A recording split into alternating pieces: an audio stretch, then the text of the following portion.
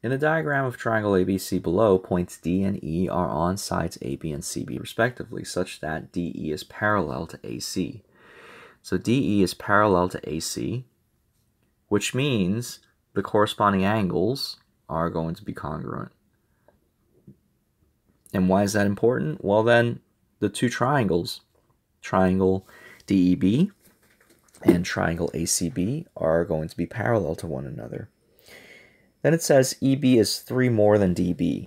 So I don't know what the length of DB is. I want to call DB X. And EB is just going to be 3 more than that. So it's going to be 3 plus X. AB is 14. So this entire length is 14. CB is 21. So this entire length is 21.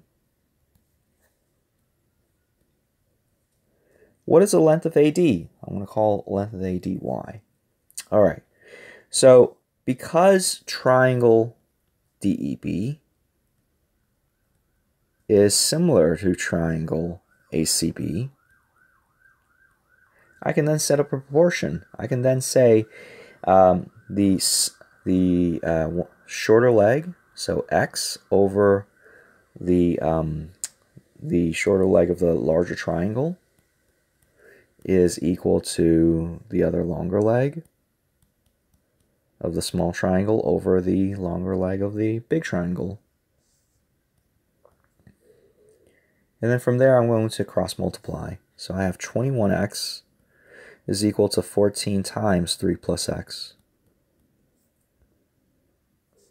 Let's distribute the 14. So I get 42 plus 14x.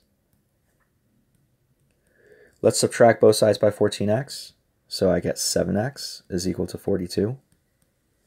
Let's divide both sides by 7. X will therefore equal to 6. Since x is equal to 6, and the overall length of AB is 14, y therefore must equal to 8. So AD must equal to 8. And that would be option 2.